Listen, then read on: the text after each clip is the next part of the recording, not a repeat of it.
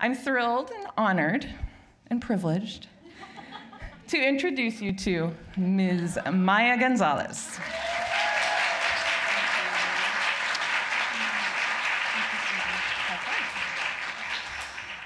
Okay, you ready?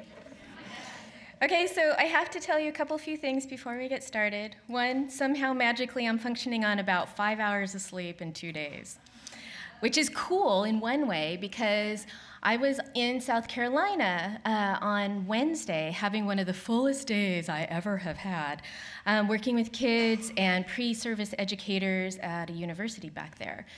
So I think some of the thrill and the excitement that's kind of moving through me is sort of like coming into this. This has been one of those awesome weeks. And Dr. Julia Lopez-Robertson, who I work with at USC, and Meredith Steiner said the same thing. We just want you to come and just be Maya. And I was like, I can do that, I can do that.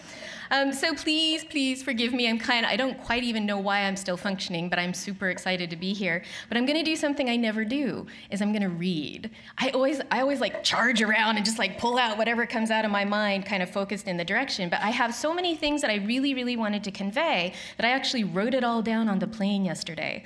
I have one other comment before we get started, is I'm gonna just kind of have this be a rolling slide behind me. I like to overwhelm people with lots of input, but I'm not going to say anything about whale heart, so I just wanted to put that out there. All right, so to begin with, I would love everyone to close your eyes. Just breathe in for a moment, and then breathe out. Really feel your weight. I love gravity. Gravity reminds us that we belong here, that this is home, not just Earth, but also our bodies. Feel your body. Let that weight just really hold you in that perfect place. Breathe in again. And as you breathe out, just really breathe into all of that gravity. Breathe out into all of that gravity. Just really land here with me for a moment. Now I want you to touch your chest. It's so beautiful to see all of you. I'll close my eyes for a moment too. And I want you to sense a nest in your chest. It can be any kind of nest your imagination creates, but you see an egg there, a small, simple egg, and it's cracking open. Breathe in. And as you breathe out, that egg opens up and you find a dragon. And this dragon is curled up in this little nest, but it's so excited to be here. It raises up its wings and it stretches out and it takes off into what you realize is this enormous, limitless sky within you. And just feel that soaring. Feel that sense that there's so far that you can go. Imagine that all these other senses you didn't even know you had are opening up. Feel your arms stretching out, your huge wings, and this is your heart reaching out.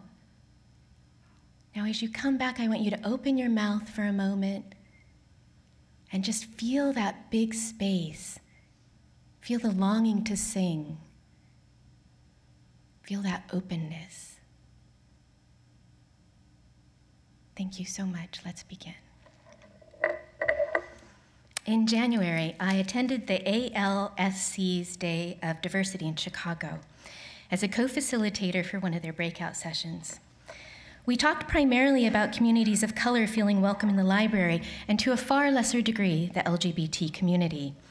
I have been honest that while I believe every step counts, it felt like a small one, especially for those of us actively working toward, and I thought this was great. So I'm using equality through this, but I think I'm gonna be changing it to equity really soon, because that's what I mean, so just as an aside.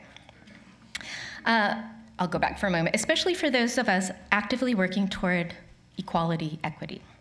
For many years in the children's book industry, and an even smaller step for those of us asking the larger questions, like, can we effectively and fundamentally create equality within a system rising as it does from the old paradigm? Especially when, for many, one of the major takeaways from the Day of Diversity is that diversity sells. There were a few radical moments from K.T. Horning, Pat Mora, and Sacha Orange. These moments held the power of the day for me, as did connecting with other women of color and a Native American woman, librarians Edith Campbell and Debbie Reese, and author Zetta Elliott. With diversity cells ricocheting through my inner terrain, I went into February and March researching LGBTQI two-spirit children's books for the next offering of my online course, The Heart of It, Creating Children's Books That Matter. I add to my library, I'm gonna just kind of pop this as we go, so hopefully I can do this. What was that? We were spinning things at the same time. This is kind of me doing that.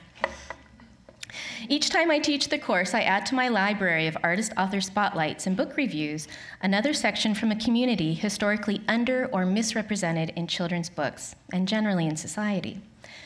I was researching African-American children's lit, very emotional during the time of Michael Brown's murder in Ferguson and the acquittal of Darren Wilson. This time, it's LGBT children's lit during a period when we have had so many trans people of color either murdered or commit suicide. And I'm a crybaby, so just so you know, I might cry. This current experience of research has struck a profound chord within me, a reverberation that puts saleability to shame. I've been heartbroken. The number of LGBTQI children's books is appalling, and books by and about queers of color verging on non-existent. We don't even make the CCBC's multicultural children's book list. There are so few. But what really brought it home for me was when I realized that the one nonfiction children's book specifically about a gay historical figure and his work for our community ended with his assassination and his killer getting off scot-free on what is known as the Twinkie defense. Quite frankly, I was stunned. That's the only nonfiction we have of an important ancestor. I wept and I wept again. And this from a wise, radical queer who generally knew what I would find. For some reason, I had no idea that I needed to prepare myself. I live in the Castro, the neighborhood that grieved the strongest when Supervisor Harvey Milk was murdered by Dan White, the neighborhood that flew into outrage when Dan White was acquitted and found no peace when Dan White took his own life. I walk in Harvey's footsteps every day as I buy groceries, mail my mail, take my baby to the park, and walk with my handsome partner. I've lived there for 20 years now. From a deep place in my heart, I let out a public cry. We desperately need more LGBTQI children's books from queers of color. Francisco Alarcón came forward. He and I now have plans for our 6th book together, a book of queer poems and art by us, 2 queer Latinos. But will it sell? Luckily for Francisco and I, that is insignificant compared to our knowing. This is what our queer youth and families of color need. I believe when we remove and revision the framework of saleability from children's books, we open the doors wide to something greater, something culturally significant, something transformative and revolutionary. Children's books are powerful tools, which I know y'all know because you're librarians. Their potential towards social justice is limitless. For 20 years, I've been singing the praises of relevant, meaningful reflection in children's books, specifically for our children of color and our Native American children, and I am far from alone.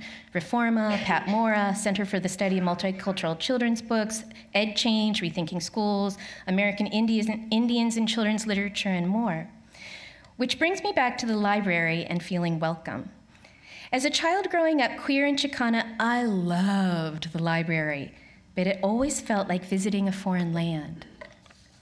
Someone else's home, where I always felt like an outsider somehow standing behind a glass wall looking in. What I've discovered as I've come into schools and libraries, community centers, and festivals as a children's book author and artist is this is not a thing of the past. Not something from the 70s or 80s. Not surprisingly, I found this resonates with the thousands of children of color I've played with over the last 20 years. When I ask if they see themselves in their books, I watch as they search their minds and realize that they don't, or seldom do. And for queer youth and families of color, I don't even have to ask the question. I already know. So what can be done, especially right now, for our most at-risk, most silenced, most invisibilized, most isolated queer youth and families of color, especially when we don't have the books yet? there are a number of veins I'm going to explore with you. The first is in relation to privilege, which is awesome since we've been talking about that a lot today. So I'm actually not going to go into the whole sort of structure of privilege, right? So I'm just going to assume y'all know what I'm talking about. For those of us who hold any privilege, even me, as a fair-skinned, cisgender, queer Chicana, how do we leverage our privilege for good? I believe in order to have a lasting, effective, transformative impact, we must support equality and power that rises from the bottom up. We must begin actively, visibly supporting our most marginalized people. The most under and misrepresented children in our society today are transgender and gender-creative children of color. And to be honest, we can't begin too early in their lives. Some children as young as 2 years old begin to discern their preferred gender identity, and it can and does override what they were assigned at birth. There are also some children who don't fully identify their preferred gender until much older, sometimes well into adulthood. Naturally, there is lots of variation. But by beginning early, we have the most likelihood of supporting all of our trans and gender-creative youth, and by extension, families with trans and gender-creative parents and extended family. But the support isn't just to be shared with our trans and gender-creative youth. We do some of the most good by sharing it with the children and families who are not trans or gender-creative, because these are some of the ones who bully them aggressively and/or microaggressively. So what does this mean personally, and what might this look like in the library? Let's begin with the personal. This is the crux of the whole thing, the foundation, the bedrock. We communicate the most powerfully through the nonverbal. If we're reticent, if we hold unacknowledged fear or judgment, this will modify the message, water it down, possibly even negate it by attracting conflict that we can't face, or even embarrassment that arouses our own deep insecurities of not belonging, not being good enough, not having the right to speak out or openly support the most marginalized. So this is the key moment of acknowledging and leveraging your own privilege. It takes being honest with yourself. It takes one of those fearless inventories of yourself, your real self, your heart-of-heart self. I don't believe it's possible for any of us in our current situation to not have internalized some bit of homo or transphobia. By beginning to acknowledge this within yourself, you begin the most important work. Immediately, you begin to communicate non-verbally that this matters. I want to tell you it's okay to acknowledge your homo and transphobia. It's okay to see that you've been affected by everything and possibly everyone around you, and that our culture has not honored and respected queer people and has in fact been aggressive and inappropriate toward queers, socially and legally. Take it slowly if it's new to you. Often our insecurities are connected, and you will find that other feelings of insecurity, of fear, and even safety are tied in. Part of me wants to be gentle and say, don't push yourself, let it evolve naturally, and to some extent, that's true. But I want to point out that means our trans and gender-creative children are taking the full hit. They are bearing the full brunt of a society that for all intents and purposes states that they don't belong, are unwanted, even flawed or sick. So think about that too. What does your privilege afford you? What does your lack of action allow you to feel and not feel? Now relate that to our trans and gender-creative children. How must they feel? What must their heart of hearts be navigating? If not now, then soon. And to what ends? From a lack of self-esteem to full-on self-hate to suicide. And what are the children who are not trans or gender creative? What brews within their insecurity? Who will they naturally lash out at in a society that abuses one of her own? Your privilege affords you quite possibly more than you ever imagined. A security, a sense of belonging, a feeling of a simple rightness in being that a trans or gender creative child may never fully feel. Ask yourself, can I handle the discomfort? Can I help shoulder the burden until it is dismantled and homo and transphobia exist no more? Next, it takes educating yourself with an open mind and an open heart. Be curious. Embrace your revolutionary self. Take on the job of social activism if you haven't already. Now's the time. Learn everything you can about gender. Look online, find reading lists, read blogs, interviews, look at history and especially nature. Get comfortable with the information. This will, of course, be felt and heard in your voice and your actions as you begin to externalize your wisdom and support. This is by no means all that I can say on the subject, but I leave the rest to you. I trust that if you put your feet on this path, you will find your way.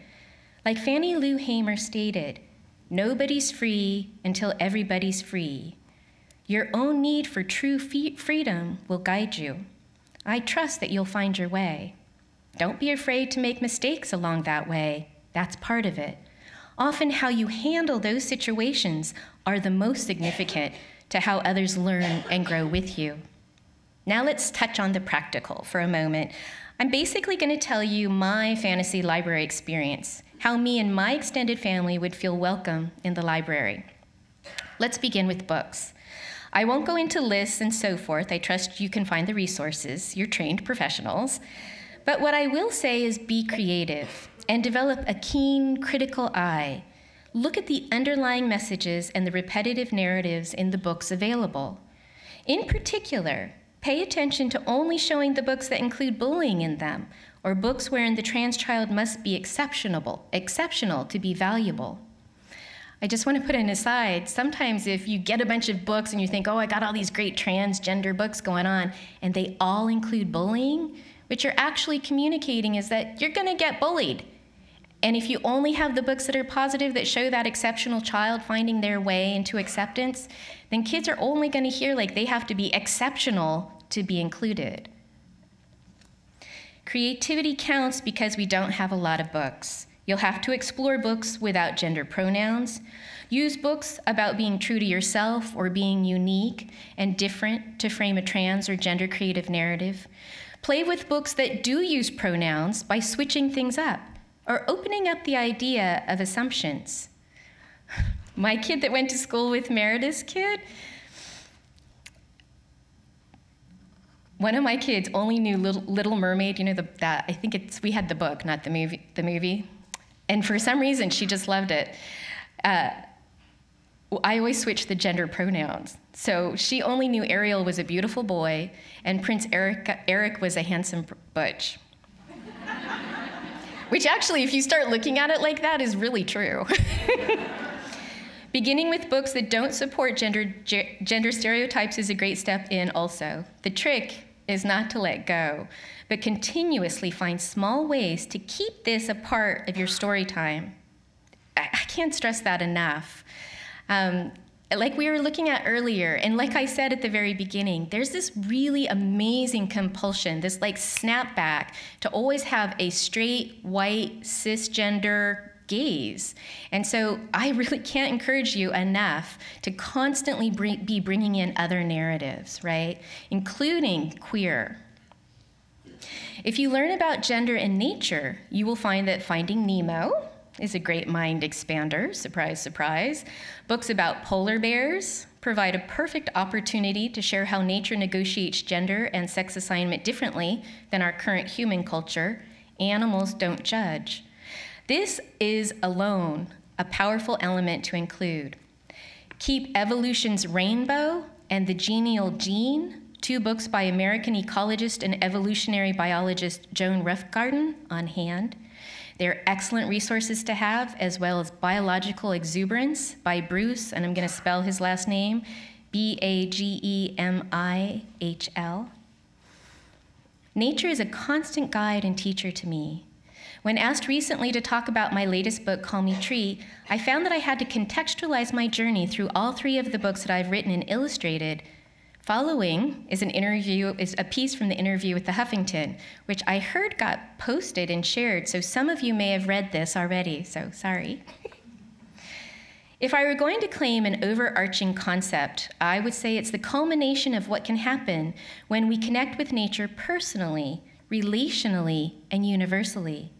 Nature is a perfect resource to help us see through societal projections and feel powerful within ourselves and with each other, even when times are rough. Call Me Tree is the final book in a trilogy to share with kids just how valuable our connection to nature can be. The first book, My Colors, My World, began because I was haunted by the memory of hot pink desert sunsets when I was a child. I followed the image to uncover how seeing myself reflected in nature was vital when I was young. And if you see them come up again, I think it just starts does it roll when I go like this? And then it just rolls through? So when you see the sunset in this, that's me. I realized that not seeing any queer or Chicana representation in children's books, or any media for that matter, left me feeling invisible and irrelevant. But feeling an affinity for the hot pink sky helped give me a sense of self and belonging that I carried with me into adulthood and my coming out. The second book, I Know the River Loves Me, continues the focus on nature, but now it has evolved beyond a sense of self into relationship. I found nature to be my true and constant friend when I was disowned by my family because of their homophobia. The river story rose at a time when I finally felt fully and unconditionally loved and supported in my life. The river actually told me the story. In these first two books, I wanted to share with kids the notion that nature is a constant resource, not only to see ourselves, but also to feel held when we need it. We're never alone, no matter what. Call Me Tree takes it to the next level, as the child actually embodies nature. In this book, I step out of writing from a personal experience and enter a more universal one. Here, everyone is the same, and everyone is different. As a tree, a part of nature, the child feels their own strength, individuality, and belonging, and because of this experience, they naturally see it and celebrate it in others. All trees have roots. All trees belong. It was in looking back over the three books that I understood how they fit together and why it was so important to me to share them with kids. When asked why I didn't use gender-specific pronouns throughout the text, I replied, as a parent, I see the first few years of a child's life as a time to grow into the fundamentals of who they are. This can include gender identity. Our culture has a powerful trend toward the boy-girl gender binary, and conformity comes into play from a child's earliest possible moment. By being gender-free, Call Me Tree provides for some a much-needed break from the constant boy-girl assumptions and requirements. It can also provide a moment to pause and consider those assumptions, requirements, and their impact. Despite the fact that there are no gender-specific pronouns, reviewers have assumed the main character is a cisgender boy. The main character is actually based on someone assigned girl.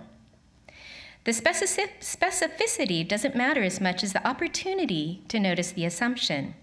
Many of us assume a child with short hair, dressed in a t-shirt and pants, is a cisgender boy. What does an assumption like that fully communicate?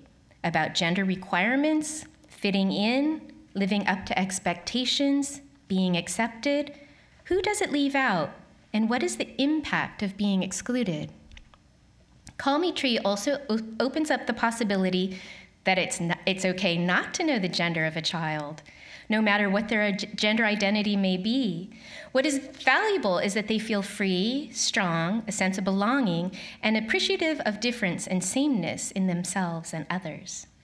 At last, but not least, I chose not to use gender-specific pronouns because in my book, Gender Now, an educational and activity book for all ages, I explore how all of nature reflects multiple levels of gender expression. As a part of nature, so do humans. Because Call Me Tree is about kids embodying nature, open gender identity and expression were built in. I was asked, why is it important that we have children's books that are inclusive of characters outside of the male-female binary? There are so many reasons why it's important, but I'll begin with reflection. I know when I was a child and I didn't see anyone, anywhere, that looked or felt like me, I felt less than, like I didn't matter. It wasn't something that I knew with my mind. It was more of a background fact about reality. Working with kids, I've become very conscious of what messages they're surrounded by all the time. They're absorbing everything to understand the world around them. And if there's no one that looks or feels like them in their books or any other media, it means something. It means something about them and about the world. With meaning in mind, current research shows that when kids who see images in their books of kids who look like them playing with kids who do not look like them, they are more likely, surprise, surprise, to play with kids who are different than they are. The research goes on to share that it doesn't have to be reflected in the text to have an effect. This demonstrates the power of children's picture books and why it's important to begin early sharing like these. Finally, it's important because there is truth here. We can learn through nature, history, and studying cultures from all over the world and throughout time that there are more than 2 ways to identify and express gender. Acknowledging this simple truth, especially as reflected in nature, helps take apart the outdated idea of a binary gender system. Gender nonconformity is one of the leading causes of bullying and can have long-lasting, even tragic consequences. By beginning early and sharing age-appropriate books that help kids see through gender assumptions, gender-creative kids can relax and trust that they are perfectly natural and valuable. And kids who are cisgender can know that they're part of a larger picture of natural diversity.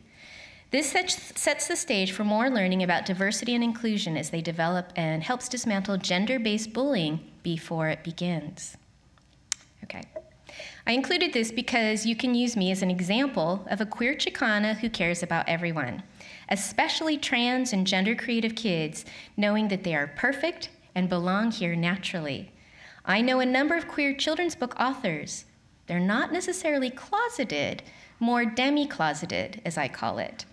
I appreciate that for numerous reasons. This feels best for them. The truth of the matter is, it still isn't completely hip to be queer, and for many, it's not hip yet to support our trans and gender-creative kids or adults. It can feel like a very real financial risk and more. For others of us, although not closeted, it's time to be clear. People like me and Francisco Alarcón and others are stepping forward and saying, we're queer, we're here, and we care. Finding queer children's book authors of color? Perf! Call us out. As I've said, we are in desperate need of more books by people like us. Let's make sure to inspire our next generation of storytellers. Now, let's touch briefly on displays. Providing something clear and exploratory, out and visible for folks to look at is a fantastic way to gently plant seeds and provide kids and grown-ups alike the opportunity to be curious independently. It gives them time and space to negotiate their initial response. When gender is approached this way, I personally have heard only tales of how cool kids are and that it's grown-ups who need time to update. I encourage you to display lots of different kinds of books, like the nature ones I already cited, that show a variety of work respectfully devoted to a greater understanding of gender. Perhaps create an entire board about birds. Focus on a few species and specific examples of how they express more than 2 genders. There was one that expressed 20. It's kind of like snow. You can make it all sciencey or artsy or naturey. See if you can find picture books that include these birds. They could provide the aesthetic, like how a book will have maybe a folklore look, so you could do a folklore aesthetic or something like that. This will definitely open up the conversation, including simple coloring pages about the birds, linking the scientific information with the picture books. I could go on and on. I have to say, bats are also great for this. Bats are awesome, and they have all kinds of genders that they express. I have a tattoo of a bat somewhere. Using art projects is, of course, a great way to begin the conversation non-verbally. Keep it simple. You could even do bats for Halloween, tie it into science and nature as well as gender. Creating layers and connections is beautiful, and Halloween is one of the high holy days for many in the queer community. As you gain confidence in your understanding and ability to share what you've learned and experience the impact it can have on our community, you will feel your own freedom coming closer. Your own heart will change, and you will sense your deep connectedness to the beautiful people we haven't yet honored in our culture. Which brings me back to feeling welcome in the library. It begins with more than books and displays. It begins with you. It begins with your heart and your freedom. It ends with equality, equity for all, and a return to feeling the connectedness between all people and with nature. The first book I ever illustrated was by the fabulous scholar of Chicana cultural theory, feminist theory, and queer theory, Gloria Anzaldúa. She says, yeah, Gloria, being the supreme crossers of cultures, homosexuals have strong bonds with the queer white, black, Asian, Native American, Latino, and with the queer in Italy, Australia, and the rest of the planet. We come from all colors, all classes, all races, all time periods. Our role is to link people with each other, the blacks with the Jews, and Indians with Asians, with whites, with extraterrestrials. Gloria so rocks. It is to transfer ideas and information from one culture to another. Interesting, I don't remember what the era of this is, but I'm quoting her. Colored homosexuals have more knowledge of other cultures, have always been at the forefront, although sometimes in the closet, of all liberation struggles in this country, have suffered more injustices and have survived them despite all odds. Chicanos need to acknowledge the political and artistic contributions of their queer people. Listen to what your joteria is saying. And what this joteria wants to leave you with is this. If we want to address diversity and inclusion in children's books, we must look at things in an all-new way.